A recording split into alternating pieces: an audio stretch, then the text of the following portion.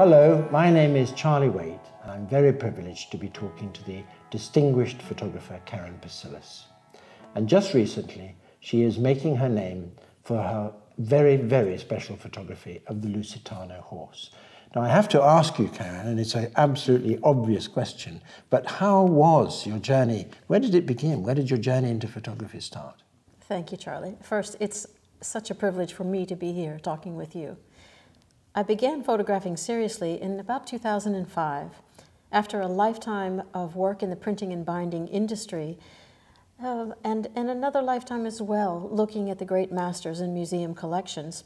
I was asked by Dominique Barbier, a French classical dressage master, to come and photograph for his third edition of Dressage for the New Age.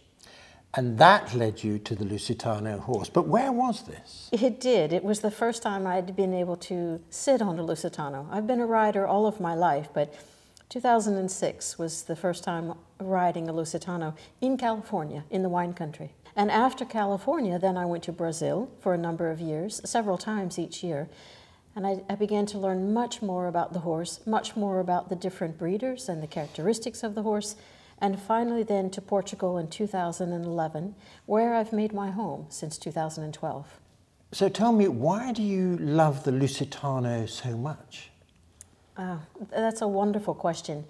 I love all horses. I think that they're a gift to each of us, or to the people who enjoy them. But the Lusitano above all, and I've ridden thoroughbreds and wonderful French horses and German horses and ponies and anything that I could get my hands on all of my life.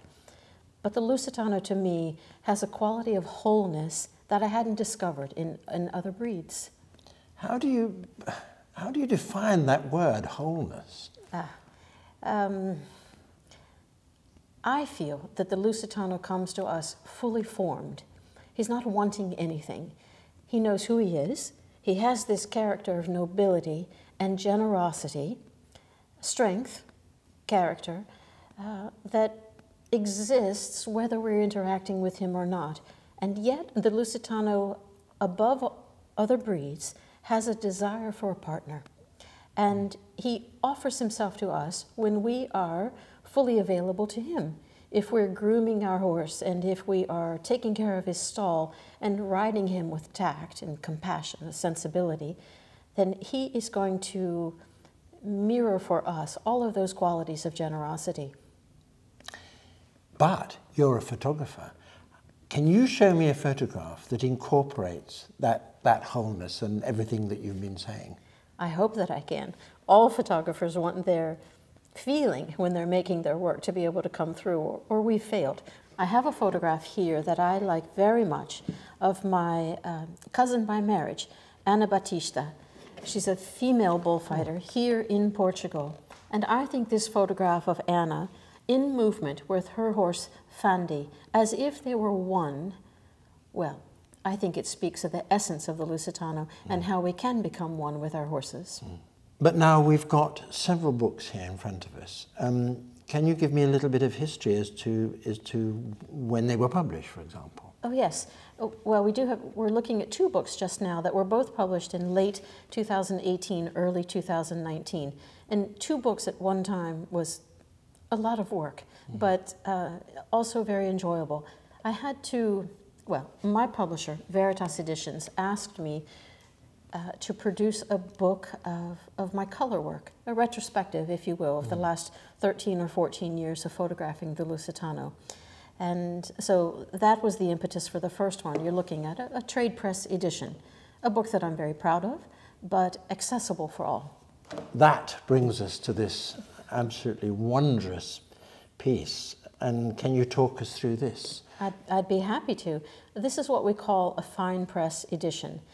My publisher again, Craig Allen Huber, asked me to, well, he asked me a number of years ago if I'd be interested in creating a book of platinum palladium prints of my work. And of course I jumped at the chance. May I open it? Please, please. My, look at that. And so can you talk us through the production and who was involved and so on? Yes, please. This is a work from many artists involved. I'm just one of them, okay? The concept behind the book was that I wanted every piece of it to reflect a part of the character of the Lusitano. So beginning with this wood that we have that was created in this wonderful clamshell from Jim Fitzgerald, it's black walnut from Kentucky and Ohio, and to me it reflects the strength of the Lusitano. And then we open the case, and we have this piece that cushions the book, if you will, inside. It's a lovely piece of hand-felted wool, created by a wonderful artist in Oregon. And I wanted this to reflect what the baby Lusitano looks like, what the foals look like when they're born. Yes. They're all very dark, and then over a period of 5, 6, or 7 years, about 60% of them dapple out into this glorious white horse that we know as a Lusitano. But they start like this. My, how fascinating. May we open the book? Please, please. Look at that. And the inside here, what's... This was the very first piece that was decided for the book. These are individually made pieces of paper from cave paper in Minnesota, I believe. And when I saw this paper, it reminded me very much of the coat of one of my Lusitanos as he was working in the summer. Oh. So he's a little bit sweaty. The sun has bleached his coat a little bit, but we see these marks in him like this, and it's this lovely buckskin color. Oh my. And on we go. Oh, look at this. So each page in the book, well, everything is hand-bound. So hand-sewn, hand-bound, but also hand letterpressed. If you take your hand across here, you can feel the indentation. I can. Yes. Yes. Oh gosh, that lends much gravitas to it. Look at this, then the contents. The contents. Everything in the book is done And then we have forward in 2 languages. And tell us a little bit about the person who wrote the forward, Lady Sylvia Locke. Yes, well, a countrywoman of yours. Ah. Sylvia Locke is much loved in the Lusitano community because she's done so much for the last 40 years to promote the Lusitano, certainly in Great Britain, but also around the world. And she was very generous with me and wrote this lovely foreword, which is translated in English and in Portuguese, of course. And then your introduction. My own introduction, yes. And then we go on. Beautifully laid out, beautifully designed. Thank you. Oh, and how we come to the first... To the first print. First print. When my publisher said to me that he wanted to have Stan Klimek, master printer, do the work, I thought, oh my gracious, am I worthy? Yes, of course. And I still have that question, Charlie, but I'm very happy to see the work turn out as it has. Absolutely wonderfully handsome piece. May I show you one thing? Yes, please. In a fine press edition, it's very important that all of the plates are numbered, signed, and editioned. So on the back, you'll see the title, and my own signature for each one, and the number of the edition. In this case, as I said, there are only 25. So this print is number 2 of 25, as is the print of Gaston that we saw, and so forth.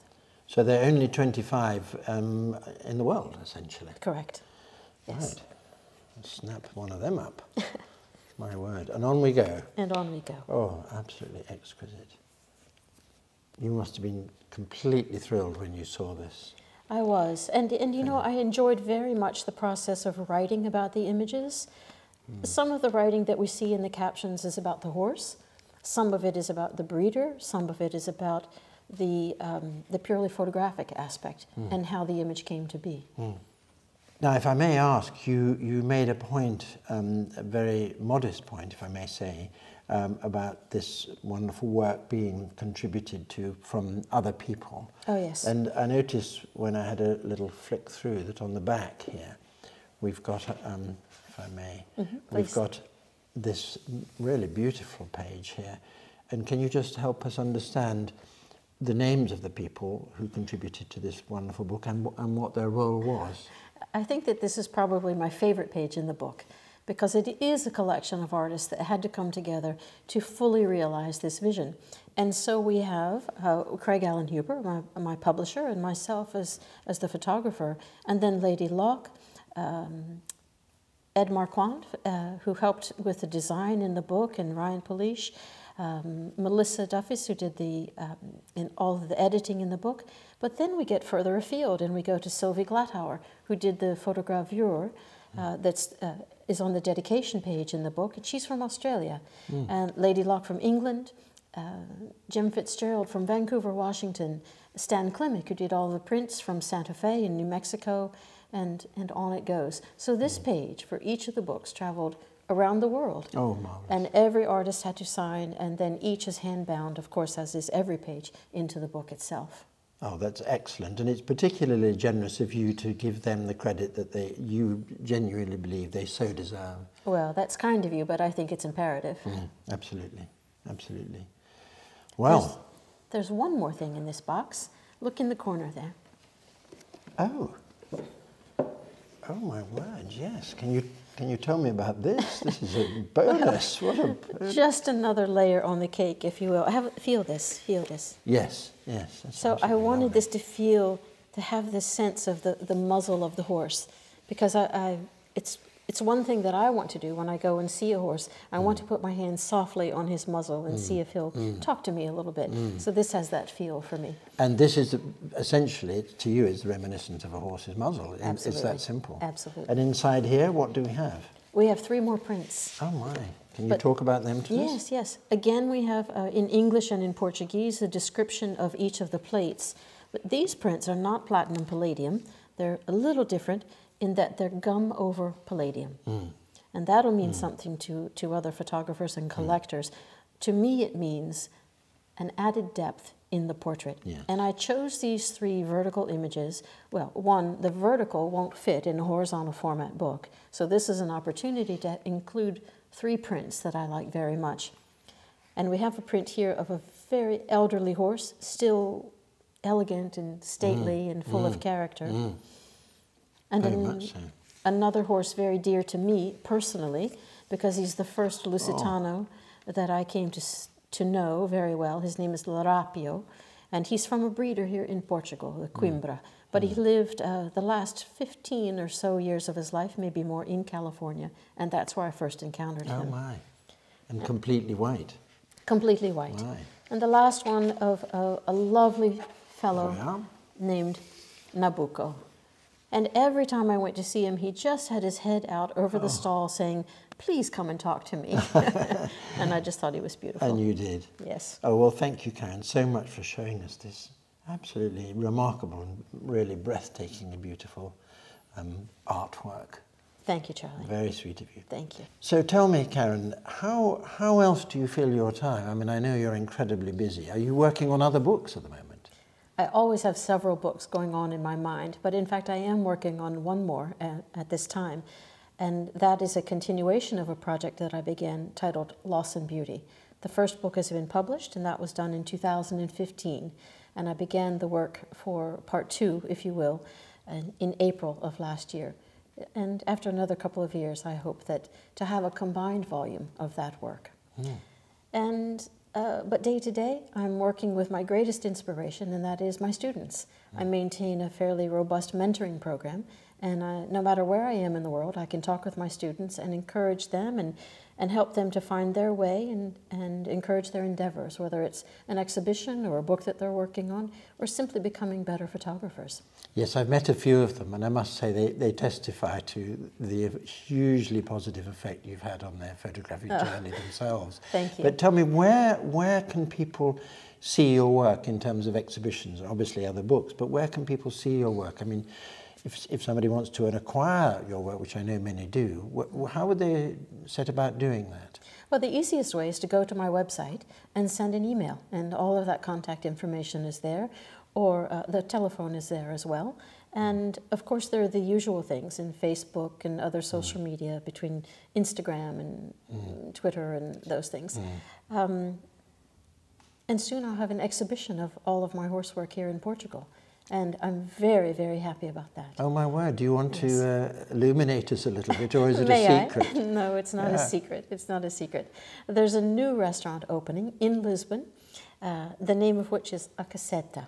And a caseta is a little house, if you will, that the breeders have in Gulgin, a world-renowned festival for the Lusitano horse. And to be invited to the caseta by a breeder is quite a wonderful thing. So you go in and you talk about their horses and you talk about the festival that year, and it's a very convivial kind of thing. So therefore the name of the restaurant. But the owner of the restaurant invited me to display on all the walls a sort of permanent exhibition, if you will, of some of my better Lusitano prints. Oh my word! So Yes.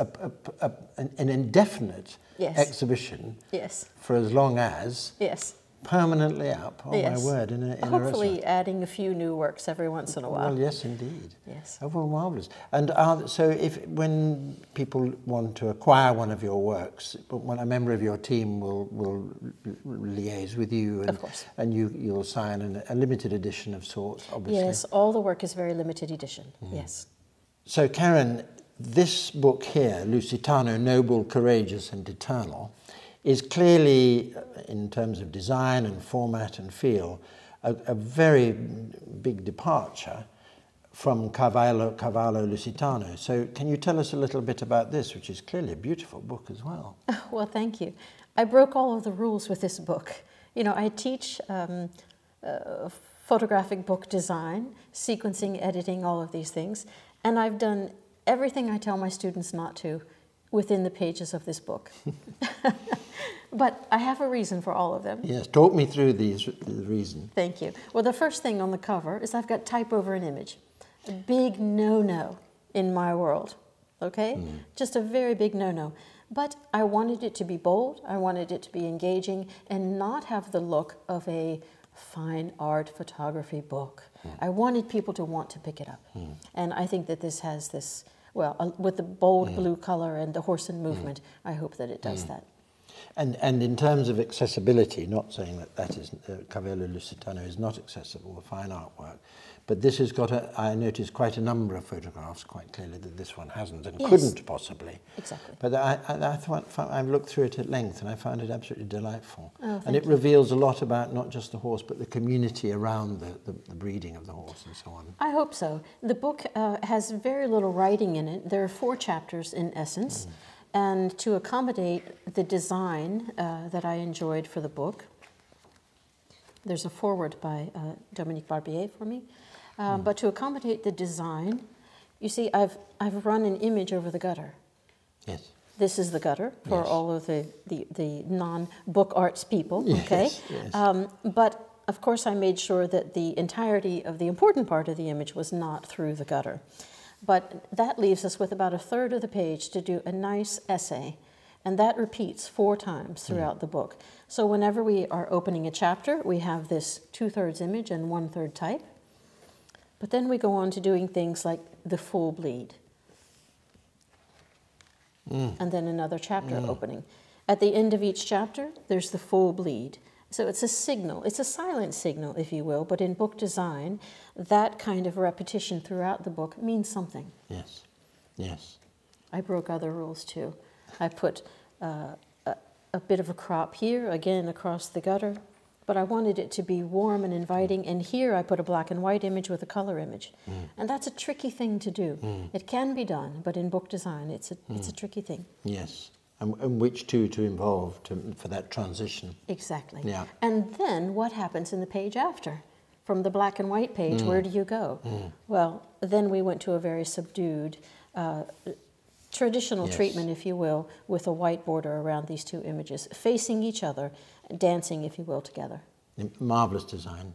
Oh, Absolutely marvelous. And a lot of people wouldn't they'd appreciate the design, but they wouldn't realize how you've managed to deal with that transition from black and white to all color the and so on. thought that went underneath. Yeah, and here, but marvelous. Thank you. Yeah. And again, we have an almost black and white image with a very subdued image on this side. And to keep it subdued, then a black border where this image is cropped. And I have to, as I have done, I hope, with Cavallo Lusitano, I must say thank you again to Mark Muse, who's always my partner in design, partner in crime, when we get ready to put books together. And he was a tremendous help, as he always is, and his knowledge and life in printing has really informed all of these editions. Well, absolutely marvelous. Thank you. Keron Psillas, thank you so much. Thank you, Charlie.